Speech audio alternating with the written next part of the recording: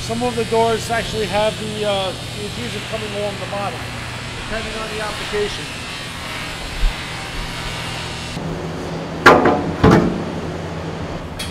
And what that's going to do is it's going to squeeze the door and the gasket into the frame, forming a watertight seal.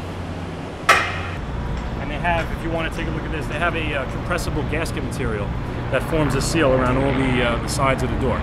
Okay, and that forms a seal against the concrete wall. All you do is swing it closed, you batten it down,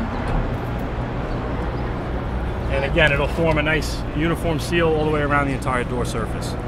Yeah, and as you can see, again, the compressible gasket material is compressed very well along all sides, forms a watertight seal.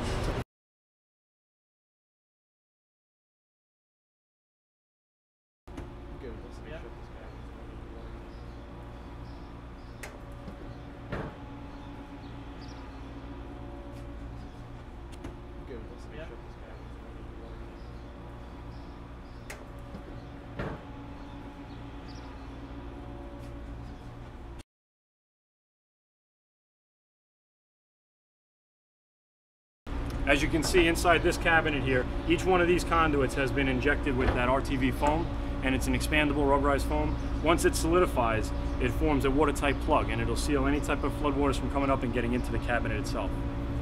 In this case, the cabinet is pretty much above the flood line, but this will protect any water from coming up into it.